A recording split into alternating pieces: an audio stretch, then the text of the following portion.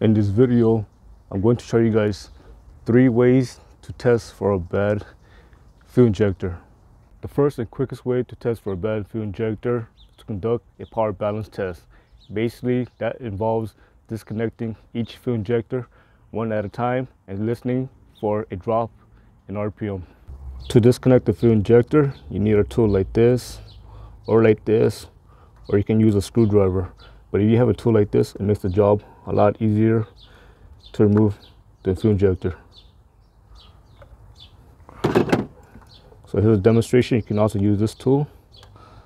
This one works just as well. Now I'm going to start the engine and we're going to start testing each fuel injector. Now the engine is running. When I disconnect each fuel injector, listen for a change in RPM.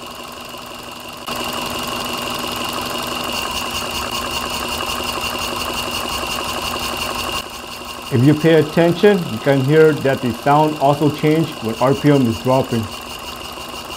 If you disconnect each fuel injector and you don't hear a change in RPM or the sound change, that means that fuel injector is faulty.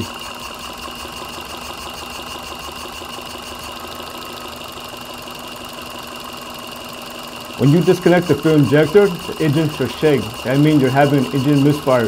If the engine doesn't shake, that means that fuel injector again is also faulty.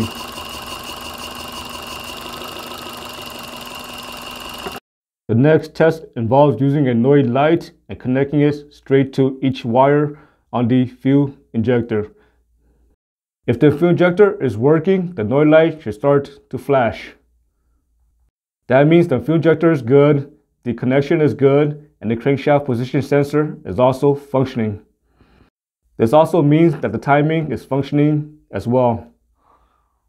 As you can see, the setup is very simple. Basically, I used a wire pierce and I just pierced each wire on the fuel injector. The next test involves using a multimeter. As you can see here, I have each fuel injector disconnected. The goal here is to take an average of the resistance of the fuel injector. Now take your multimeter and set 2 ohms. Each fuel injector should have similar reading. If one fuel injector reading is off, that means it is faulty. Now the multimeter is set to ohms. Touch the probe together. You want to make sure you have good connection at the multimeter. Now take the multimeter probe and probe each connection on the fuel injector. Basically, you're going to take the average reading of each fuel injector. Make sure to write down each fuel injector reading. If one fuel injector reading is completely different from the rest of the fuel injector, then you know that fuel injector is faulty and it should be replaced. If you have no reading at all, you can assume that fuel injector is definitely shorted or open internally. When you're done testing each fuel injector, make sure to test it again.